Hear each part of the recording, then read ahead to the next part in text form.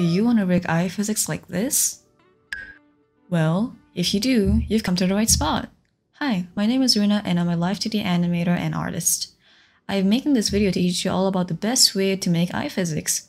So, if you are a VTuber that wants to learn how to make eye physics, I hope this video can help you to learn a thing or two. Before starting off, I'd like to share my deformer and parameter setup. The highlighted deformers and parameters will be used in this eye physics tutorial.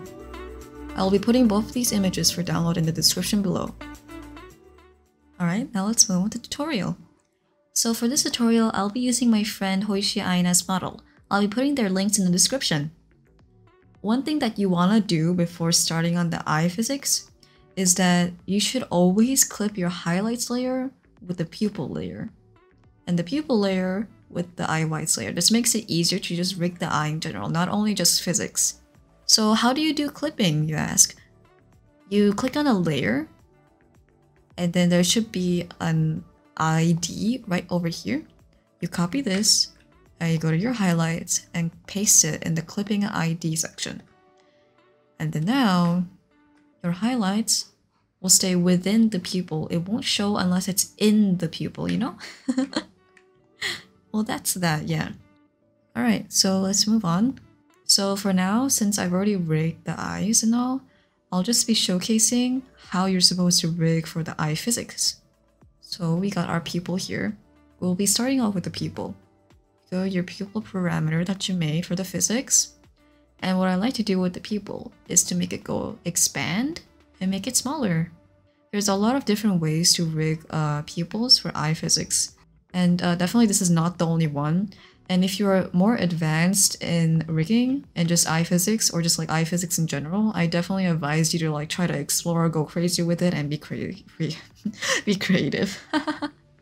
Okay, so that's the pupil. And the highlights. The highlights is also very simple.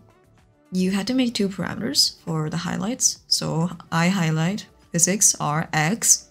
X is basically going left and right. Eye highlight physics are Y. Y is up and down. So you click on your deformer and then you make it go left and right. And for the Y, you make it go up and down. When you're done with that, you can click this logo over here to link the parameters together. And then you go to this 3 hamburger bar thingy-majingy and then you click on synthesize corners. What this does is basically the program just rigs the corners for you. So it's very easy. As you can see, easy stuff, and the highlights don't go out of the pupil. Next, we have the eyelashes. How do I rig eyelashes, Runa? It's actually very easy. You don't need like deformers, you don't need like any thingy-bujingy or anything. You just need this very beautiful tool called the deform path. What the deform path does is like you make a line out of something, and then afterwards you can let's like move it freely using the line. So very easy stuff. You make the lashes curl. As you can see, it's curling. It's a curling. Alright. Last but not least, we have the lashes! Yay! Lashes is also very simple. I usually like to put my top lash, side lash, and bottom lash deformers all inside the lashes physics, so that it moves together. But you can also do it separately if you want. It doesn't really matter. It's based on your preferences or your client's preferences.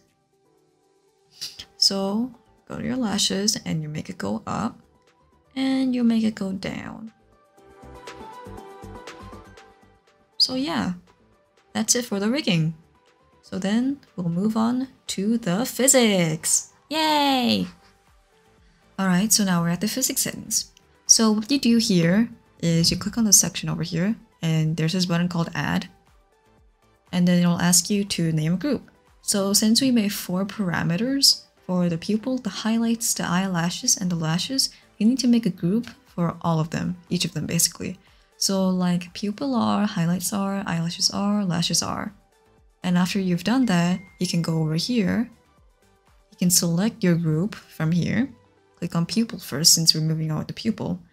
and then you go to this input over here. You input it and add IR open. IR open is a parameter for the eye closing and opening. So how does this work, Runa? So this input section is basically like, oh yeah, this physics, the parameter that you want to have physics. Like, when does it activate? Like, how does it move, basically? So yeah, so since we're doing eye physics, we want it to move when the eye is blinking. So which is why you have to add the IR open parameter. Over here is the pendulum settings. The pendulums are the ones that makes the physics able to, like, you know, have physics. You can adjust the shakiness, the duration, the reaction, basically like how bouncy how bouncy the entire thing is. And you go to your output settings over here. And then you add the parameter that you named after. So we got the pupil. This is the group for the pupil. So you add the pupil parameter. Make sure it's at 100 effectiveness. So it's very effective. So now after you've done that, you can see as you open and close your eyes, the pupil jiggles. Ah, very bouncy, very cute. And then you basically do this for the other groups. So I will do that now. These are all pre-made. Make sure your effectiveness is always at 100.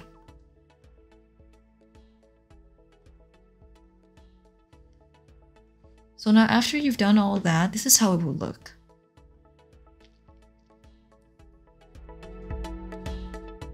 It's very flowy and has a lot of movement. It's very nice to see. It's very pleasing to the eye, get it? So yeah, that is it for the physics. So that is all for my tutorial. I hope you learned something new. If you want to see more Live2D content, I'm very active on my Twitter. I post small Live2D tips and tricks that can help you rig more efficiently. I'll be posting my links in the description. That's all for this video. Thank you for watching and I hope to see you soon. Bye bye!